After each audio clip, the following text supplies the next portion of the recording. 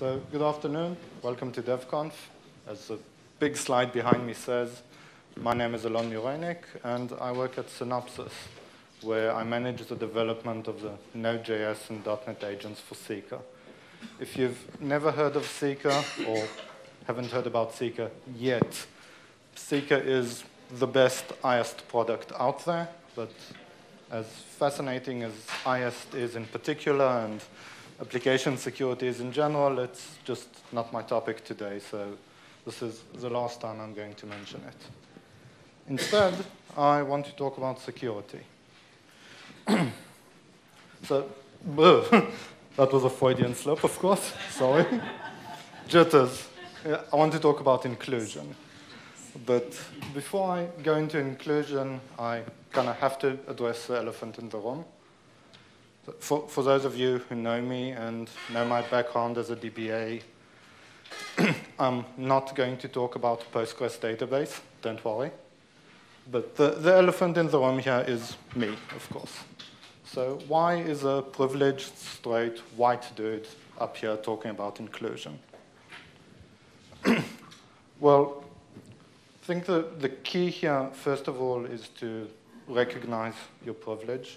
And I'm fully aware of how privileged I am to be speaking here, how privileged I've been to have been speaking here for the last 7 years, I believe, how privileged I am to work for a great company like Synopsys, who was willing to fund my trip here, and all the privilege I had throughout my career to get to this point. But the key for those of us who are privileged and recognize that they are privileged is to use this privilege and share it, to put it to good use, to help promote people who do not enjoy the same privilege. First of all, because that's the right thing to do, and if you do not use your own privilege like this, you're wasting it. And if for no other reason, privilege is a matter of context, and having privilege one day can just go away the next day. If you don't believe me, just ask my ancestors. Okay, much less snark than I expected. So this is either not controversial or you're still recovering from lunch. Okay, now everyone's awake, right? So why are we talking about inclusion in open source? Because open source, by definition, is open, right? Anyone can send a patch, anyone can participate. Well, it's inclusive by nature. Why are we even talking about it? I don't think this is always true. I won't go as far as saying all open source, but in a lot of communities, there's a big difference between being able to send a patch, which anyone can do because it's open, and actually excuse me, actually being able to affect the community, actually being able to make decisions, actually being a part of it. And I'm just to clarify, I don't mean the difference between maintainers or committers or whatever you call them and people that aren't. It is okay to have different privileges for different roles. It is okay to say these people have a proven track record, we trust them to commit stuff, and other people's don't. The problem begins when you have different people with the same track record who enjoy different privileges. If that's the case, then you have an inclusion problem. The good news, at least from my experience, is that more often than not, this isn't done intentionally. Don't think any of us set out to be exclusionary. But it does happen. And I think the reason it happens more often than not is that we just can't help ourselves being human. Humans suffer from cognitive biases.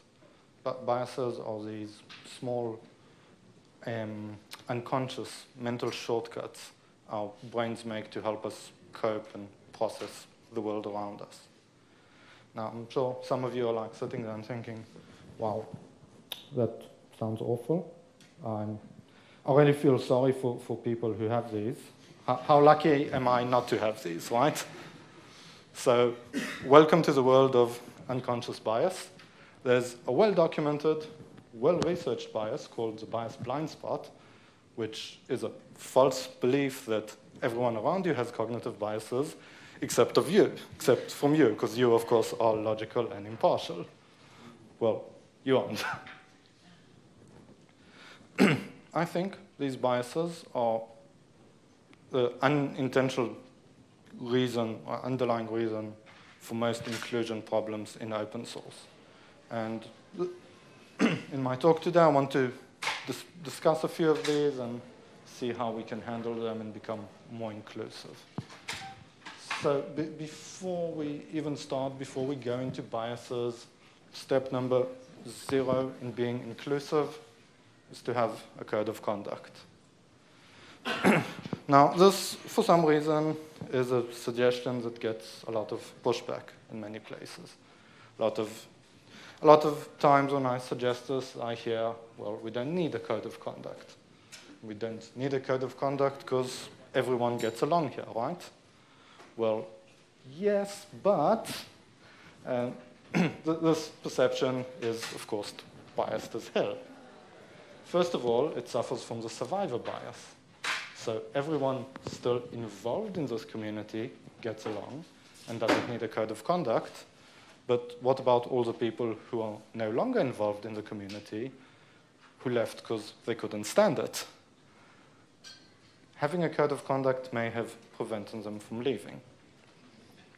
Second, one of the worst biases we all have is a bias called false consensus.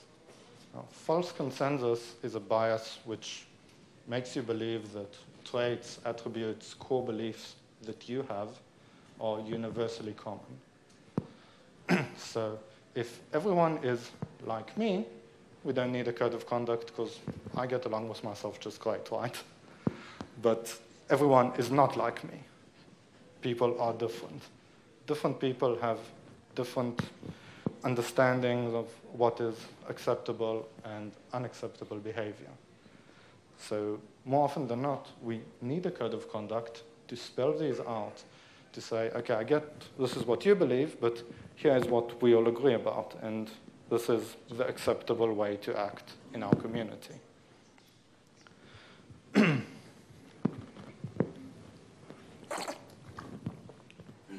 So now that we've passed like phase number 0, established a sensible way for all of us to interact, an agreed upon way, let's explore this false consensus bias further.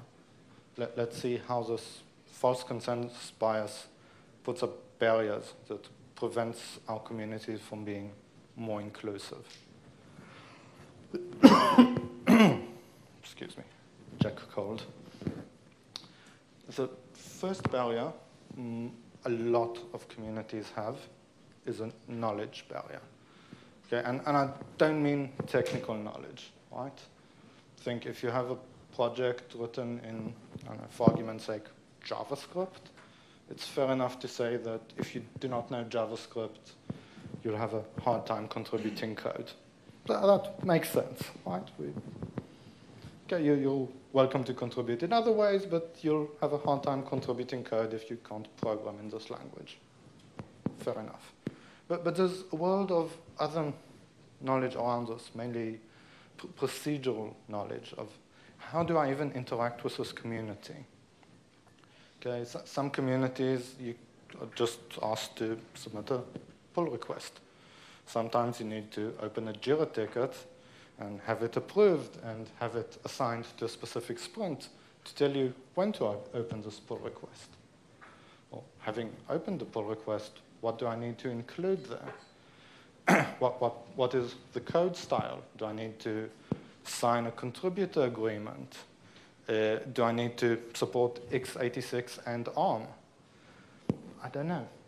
And a lot more often than not, all of this peripheral knowledge is undocumented, and you can't find it anywhere because everyone knows this, right? We do this all the time. We don't need to describe how you send a pull request. Well, you do. You really do. Because if someone is not a member of the community, he or she will not know how to do this, and they cannot become a member of the community without knowing how to do this. So document everything. There is no such thing as being too explicit. Does not exist.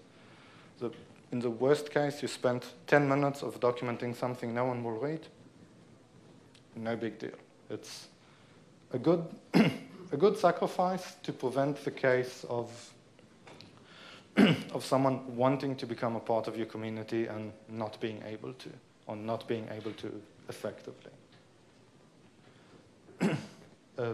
Second problem that arises from false consensus, second barrier, is a language barrier.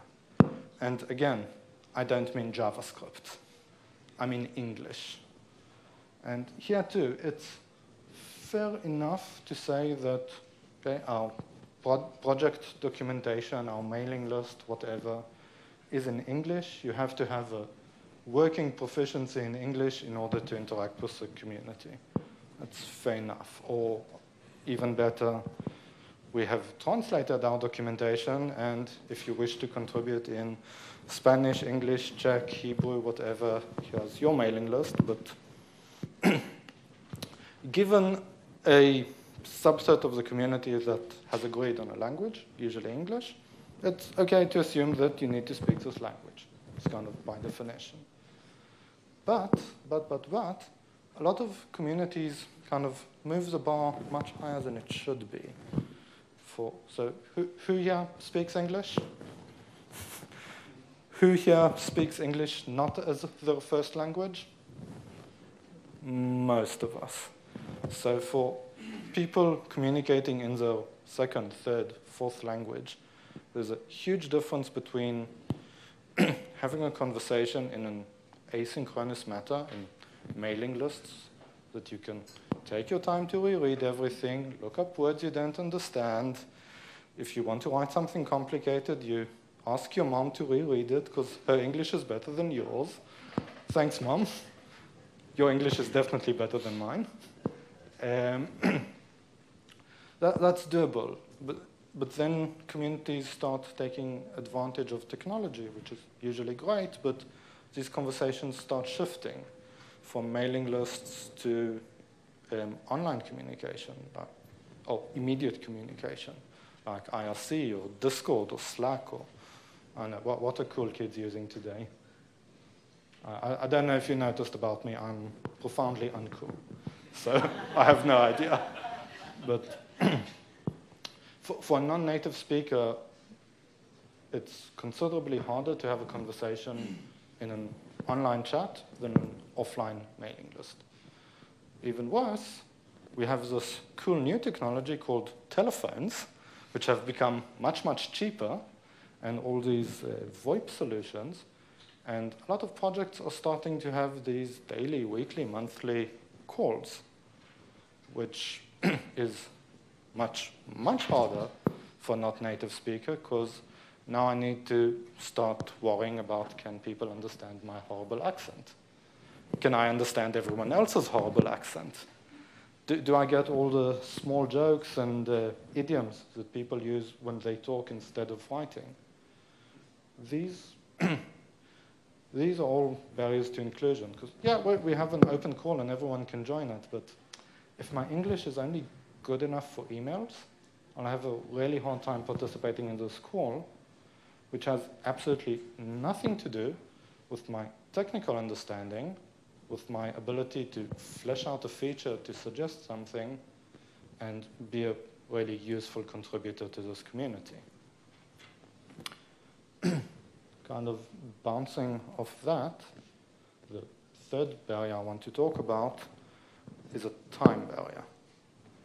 So this may come as a shock. Not everyone lives in the same time zone. We have several of these in the world. Not everyone uses the same work schedule. In my small team, back at Synopsys, I have people who start their day at 7 and leave the office at about 3 o'clock to pick up the kids. I have different people who wake up at about 12, show up to the office at about 1, and stay there till I have no idea, I'm not there anymore. And this is a really small team in the same office. When you take this globally to an open source project, people have different time zones. People have different work schedules. How many of you have ever been on a weekly call on a Friday? So thank you, everyone. I'm from Israel. Friday is not a working day for us. A lot of Israeli companies like to schedule these talks on Sundays, just to stick it to the man. Horrible idea. And even if you take away these time zone and work schedule problems, different people have different abilities to devote their time, definitely to an open source project, definitely unpaid contributors. I am literally the last person who will say that fast feedback is not important. In fact, I have a whole talk about why fast feedback is important. But you need to be smart, not only fast. If you review a pull request, take a look and say, looks good, thank you, merged. This is great, you gave fast feedback, right? But you've excluded from this discussion anyone who isn't awake during these 10 minutes and not excessively refreshing his browser.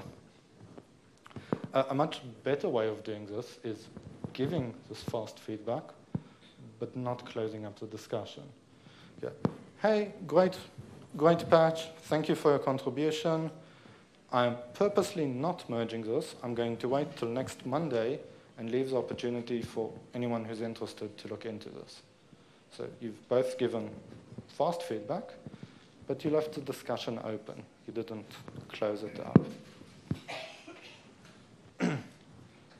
And speaking of time and communication barriers, this kind of automatically leads to what I think is my core point.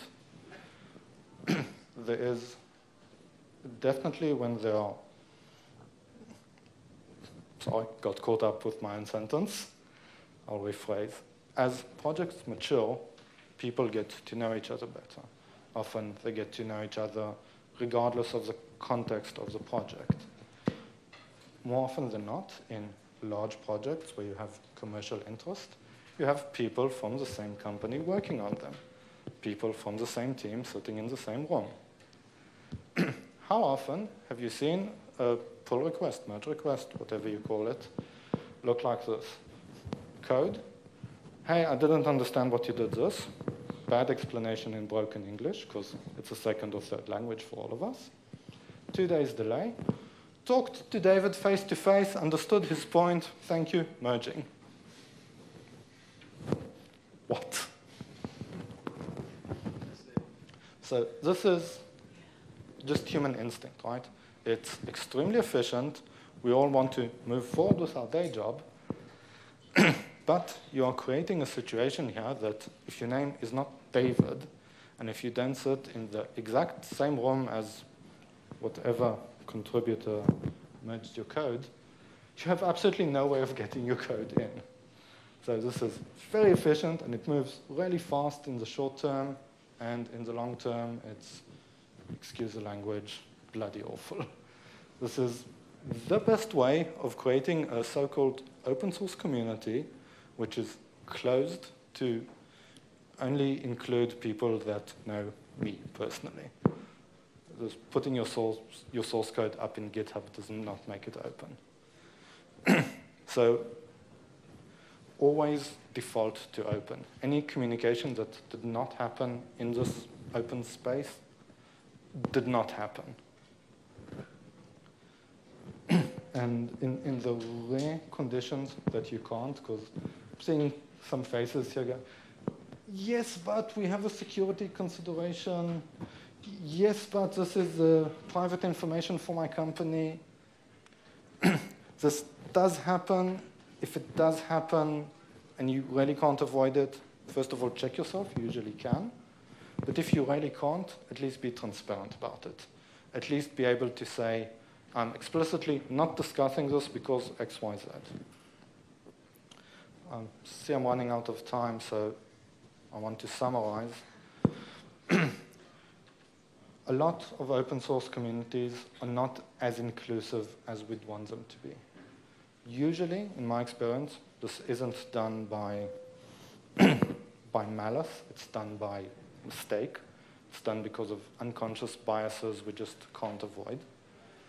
The good news is that if we have good intent, humans are capable of learning. And if you're presented with data, with facts, someone saying, hey, look, doing this excludes anyone who doesn't have good English, anyone who lives in a different country, whatever, we can change if we want to. With that, I'll take questions if there are any.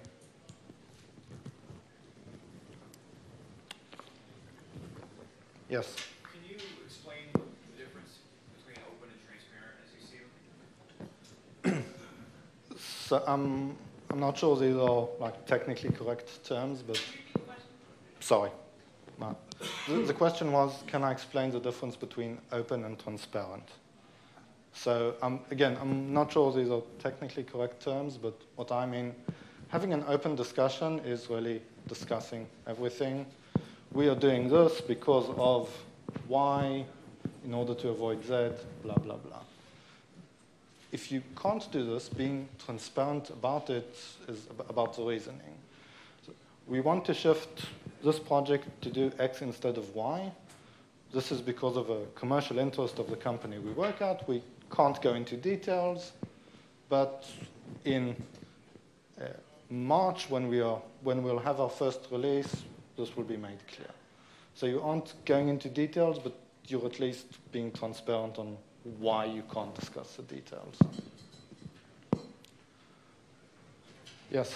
What about documenting everything and having code of conduct and so on? It reminds me of society that hopes often that making more laws and regulations and so on helps. It helps in certain area, but you have always insufficiently large community people who ignore the things and are rude and tell that code of conduct they are not violating, and there are on the other hand people that say, and I'm always offended and they damage me and they support those damagers and so on. And those two parties clash, make a fight, and it's very distasteful. I could express that in some project last year. Do you have any idea how to deal with that? Because documenting more and more won't help, and it's, so what's the research? So the question, if I can shortly rephrase it, is having a code of conduct and just documenting more and more doesn't always work, because as the question said, some people are offended by everything, and not everyone really abides by the code of conduct. Right? So there's a few moving parts here. First of all, code of conduct, or rules in general in any society, work if there's goodwill in place. Okay? If we all join a community in an explicit intention, excuse the language, to be assholes, it doesn't matter what code of conduct you have anywhere. If you really try to be obnoxious, you will succeed. So it only works if generally there is good faith. The important thing about code of conduct is, first of all, being really explicit, saying, hey, look, this is how we behave here. If you are unwilling or unable to behave like this, I'm sorry, you are just unwelcome. And this only works where you have the majority of the community kind of buying into this. It doesn't really matter the letter of the code of conduct.